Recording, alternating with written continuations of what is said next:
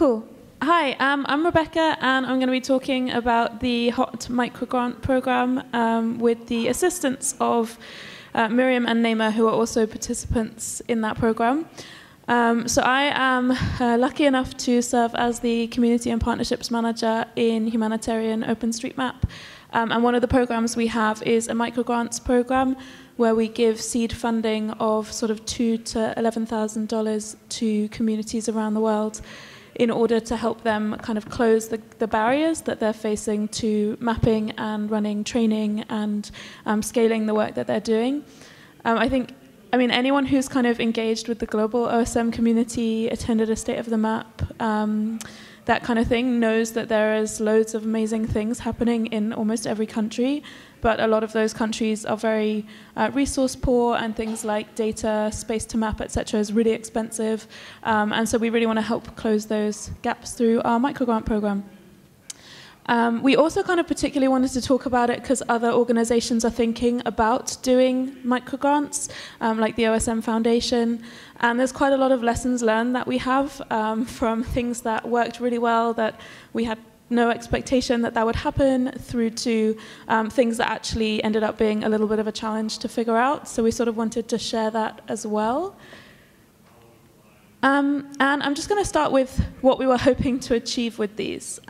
So we set up the program mainly with these four objectives, which were to help open mapping and open data communities with the resources that they need to grow, to encourage local leadership, gender balance, and participation, particularly from communities who don't necessarily have access to technology or wouldn't kind of even think about something like mapping as being something they could participate in, but live in places where there's pretty much no data and could make a really valuable contribution to solving that problem. Also to help the communities to share their stories into the broader OSM community and development humanitarian community, because a lot of them are kind of hoping to actually do more work as local NGOs, things like that. And to broaden the ways that open mapping is reducing the impact of humanitarian disasters around the world. So we've had the program going, it's in its second year now. We've supported 31 communities in 23 countries, which has been perhaps slightly more than we were initially expecting, but really happy to have been able to go so fast on things. Those people have made 8.1 million local edits to OSM in the places that they live and work. I mean, it's a very large number, but we also feel like it's very meaningful because those are places which are very, very data scarce. It's reasonably easy to do a remote map, but it's really hard to get local knowledge onto that map, and so we really want to help that. And we've trained over 10,000 new mappers to join those communities. So they've been running training sessions, kind of workshops, things like that. So two of my OSM heroes and recipients of the microgrants are now quickly going to talk about their programs. So we have Crowd2Map, who were a recipient of microgrant in 2017, and then GeoChicas, who are halfway through their microgrant now. They were a 2018 recipient. So I'm just going to play this quick video, then Naima will talk quickly about her program.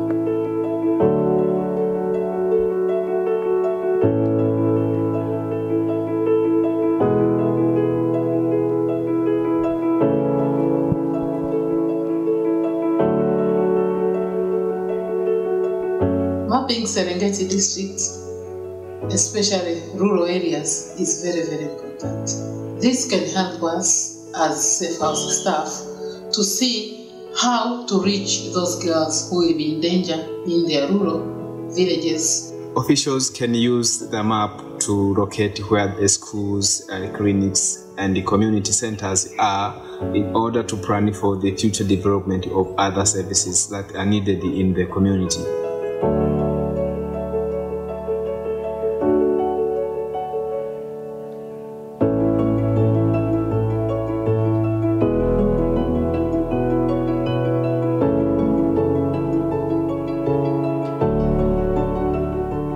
we use the smartphone that we have to map different areas, especially in villages where most of vulnerable people and groups live there. So we managed to map different local government offices, water point, population center, and the different areas in local villages in Simiyu region.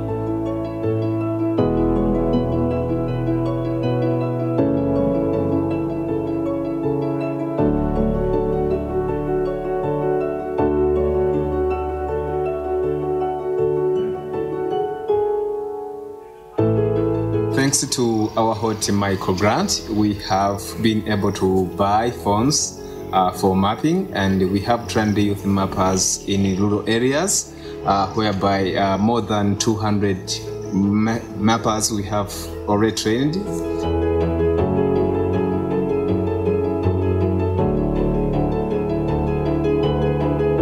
The maps we have produced will help activists fighting FGM to better protect girls at risk.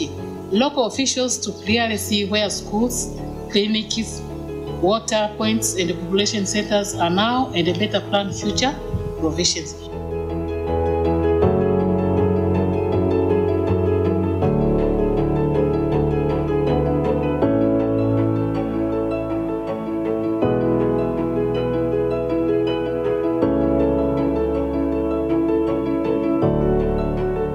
Over 1.8 million households are on the map.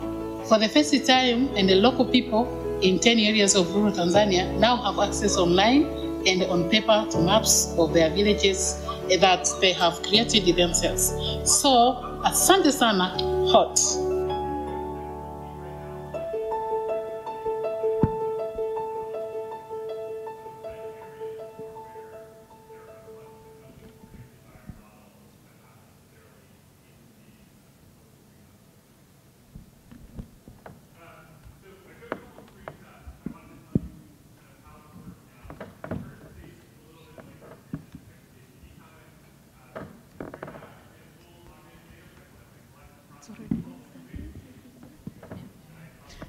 Hey, good afternoon, everyone.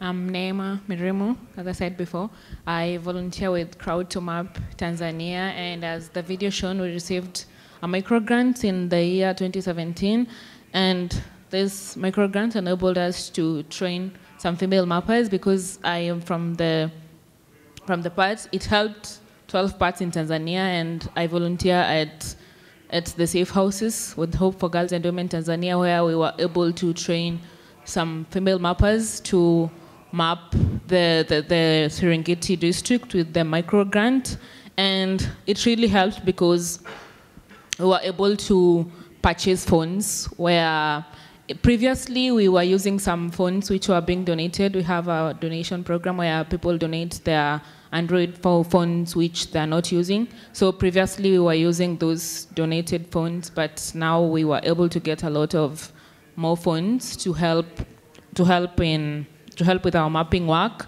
and we purchased funds and distributed these funds to some of our local mappers, and we were also able to reach to train. We were able to do the microgrant to train more mappers and bring more mappers on board to map their areas. But we have faced some challenges, some of them which include the microgrant tends to be a bit small and it can't cater for some of the needs. For example, we would like to expand this maybe to more districts of the Mara region, like because it's the whole region that's affected by FGM. But we now are able to map like a whole one district and some other parts of other districts. So the microgrant usually is limited because it has also to be used in other parts. For example, there is one in Kagera where it was used to map schools, the distances which girls are able to walk from home to their schools, these long distances, and it has helped raise some funds to build dormitories for these girls to be able to have like a boarding in their schools. So the microgrant is being distributed to very different and important projects. So it tends not to be enough. And also another challenge is that timing. Sometimes we get to wait for some time to get the microgrant to access it. And also another challenge is that, as I said, that we need really to train and reach more female mappers. So we need to get at least more funds, and sometime after getting the microgrant, now we really did train the female mappers. They got the skills and we were able to map. But to continue with this, like, where do we get the funds? Where do we get the funds to continue this work? Because we used the microgrant, yes, we were able to train the mappers, yes, but now how do we continue this? Because after some time, people tend to forget, right? Yes, in these rural villages, after some time, after you have mapped, and the phones, we usually lend out the phones. So after the mapping is done, they bring back the phones so that they can be used at different places. So this skill that we did develop with this person, how can we continue? How can we make sure that this person continues to develop these skills? Because as I mentioned, the accessing smartphones, accessing computers in rural Tanzania is very hard. So yeah, that's some of the challenges. The community. Oh, I'll just speak about that. That's the achievement of Crowd2Map 2017 in FGM mapping. Community at the time of 18 months. That's 18 months, the grant time, and then grant was $5,000 for 1 year. The community growth was 277%, and the achievements are as follows. We managed to train 7,500 new mappers with OSM, and we managed to map 2.5 million buildings, and also field mapping, 9,000 villages, and also train local mappers, 26 areas in topics of map literacy, ID editor, JOSM, and we're also to secure funding to extend our work. So, as I said, we did some training in Mwanza during the Open Data Day, and we are also able to train some new mappers on OSM and on JOSM, on field maps, field papers, and also on the use of maps.me app.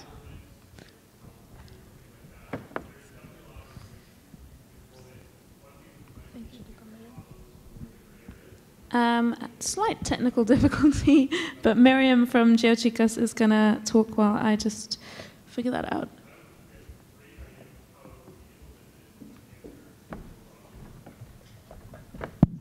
Hi, everyone. So I think for speaking about the microgrants, we need to have before and after. Before the microgrants, as many of you know, back in September 2017, we have 2 major earthquakes in Mexico. So the first earthquake touched 2 states that are considered 2 of the poorest states of the country. One is Oaxaca, and one is Chiapas. In the one, there is a large indigenous population. And the second earthquake touched mostly in the Pacific and also hit very hard Mexico City. So, but also, of course, touched Chiapas and Oaxaca for the second time. So we had a lot of people who were displaced, many people living in temporary shelters. So when we received the HOT microgrant, we decided that we are going to be using this amount of money to be able to document what happened, since the HOT community and also the OpenStreetMap Mexico community in Latin America, they did all the mapping of Chiapas and Oaxaca during the earthquakes, like 48 hours, millions of buildings were added and also roads. So we wanted to see what happened after, 1 year after. So with the money, there were a couple of things done. One is right now you can see in the picture Benny Carvajal. She was trained. She is a young student that just graduated from the State of the Mexico University. So she has little experience in field work, but with the help of Celine and also having some guidance, she was able to do some qualitative research on the field. So we sent her with another person to the areas in order to make a couple things. One was doing photo mapping using OpenStreetMap and also using Mapillary in thousands of kilometers in these areas of Oaxaca, the areas affected. So she visited Juchitán, north part of Oaxaca, the part by the east, the Gulf of Oaxaca, and also do this kind of interviews in the one. We wanted to check at the same time if there was any gender-based violence in the areas or in the shelters. And the good thing is that because these communities, they come from two main indigenous groups, one is Zapoteco, one is Mixteco. They are really like a community-oriented. In the one, they defend themselves. They have even local authorities. In the ones, the good thing is that we didn't find gender-based violence. But with the photo mapping, we were able to notice what is there, what is not there anymore, and even 1 year after, what has been either demolished or either reintegrated or either like is still like standing right there. So that's something that the data is already there and people can use it in anything they want. So that was one thing. And so now we're still in the phase in the one we are analyzing the data to give like a final report to HOT. But so far, I think this has been good for empowering also more women in the community of OSM or GIS students. And also one of the plans is in the second stage of the microgrant, do some kind of guidance, like written formal guidance in the one how we are going to be showing our experience and also kind of the learning lessons about how we can keep empowering more students like Benny or some other students in other areas to keep doing this kind of work and also the learnings we are sharing with them. Thank you. Cool. So yeah, thank you so much for sharing your experiences of actually running the microgrants. Personally, I think microgrants are one of the coolest things HOT does because it enables all of this kind of really local stuff that actually is quite difficult for people in the global community, other countries, etc., to contribute to. And that clearly is a huge gap in the quality and expansion of OSM. We also did have a few things we wanted to share around actually how we set up the program and challenges we faced there. So one of them, our expectations were that we were actually going to need to help people learn how to map, use new tools, do field mapping if they'd not done those things before.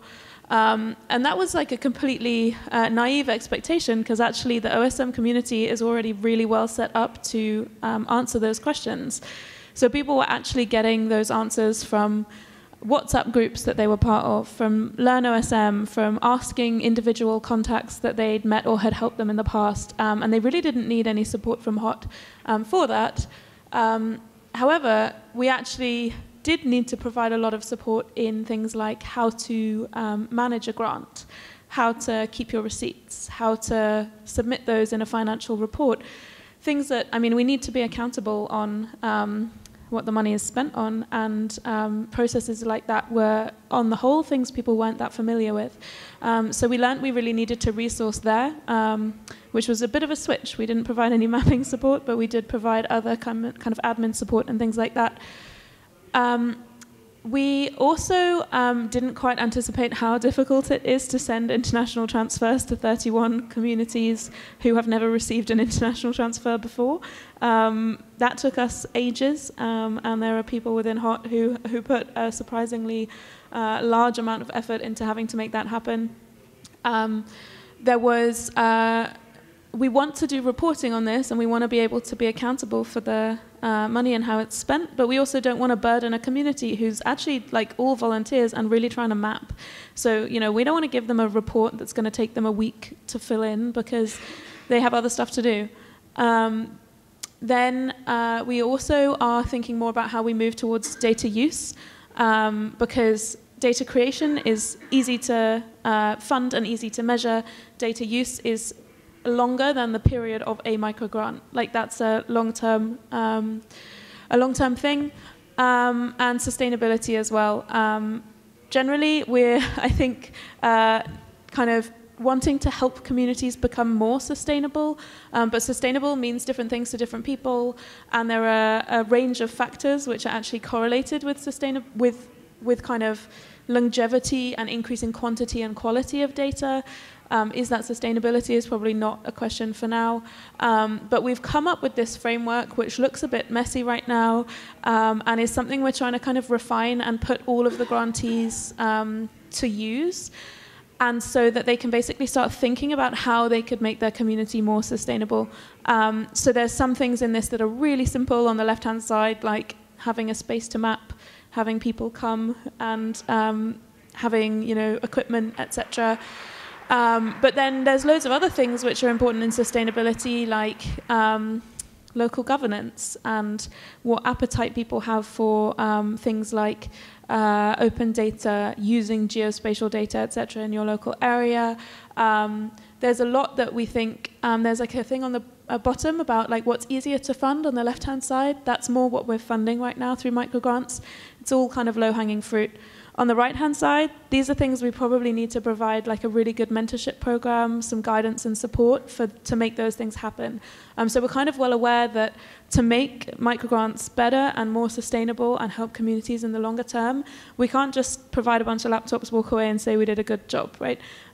So we're really trying to think about how we can kind of move people more to like the right-hand side of this thing. So the final thing to say would be that the microgrants are entirely funded by community donations and corporate donations in our end-of-year fundraising campaign. So we normally try to raise around $30,000, and all of that is kind of given straight out in microgrants.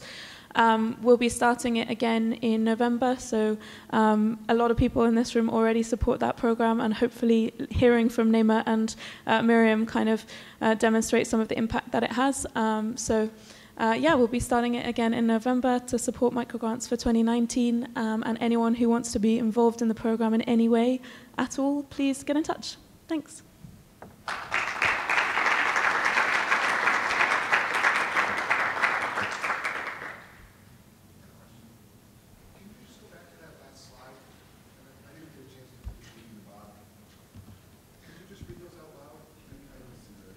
You mean the actual things on the slide or the boxes?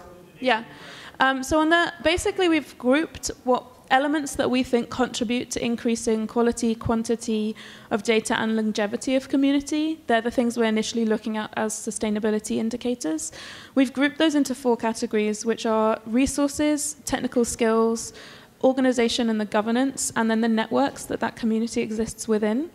The first 2, resources and technical skills, i.e. training, are quite easy to fund, and that's what we're funding right now. So that's this kind of first bottom one. And then on the right, then these are things that require more guidance, support. Perhaps we need someone like within HOT to provide mentorship on those types of things. And then on the bottom, these are things that you kind of need to have like a successful open mapping community in any place, which is that it needs to be lawful without any fear of prosecution. Basic human needs need to be met, because like if people don't have water or food, they ain't going to be mapping. And sufficient income to support contributions afterwards. So like one of the things that Neema raised around, you know, we can give people a phone, but if they don't have any credit and they don't have any means to buy any credit, then they can map for the period of time we give them credit, but no longer. So how do we resolve that, basically? Any other questions? Have you looked into applying for grants yourself to support this program? Yeah, so yesterday we actually received a grant to continue supporting gender-based programs with microgrants. So next year we're going to have a program which is working with the current micrograntees who made really great progress in terms of like social issues in their communities. So they mapped, but they were actually using mapping as a tool to like reduce the digital gender divide, change attitudes to something like FGM. So next year we're going to be supporting GeoChicas, Crowd2Map and OpenStreetMap Zambia with another kind of larger microgrant, which will help them scale those activities, which we're really happy about. It's amazing to be able to do that program, but I mean, that's only 3 communities and it's only 1 year. So we have this same thing every year where we try to keep the microgrant program going through this end of year fundraising campaign, so that we can kind of rely on that being available every year. But in terms of other donor funding to continue microgrants at scale, we'd love to be able to kind of scale a program like this, because I think it's where we can have a huge amount of impact quite easily, to be honest. Like, I think all of this is low-hanging fruit that just needs kind of attention and support. Cool, thank you very much.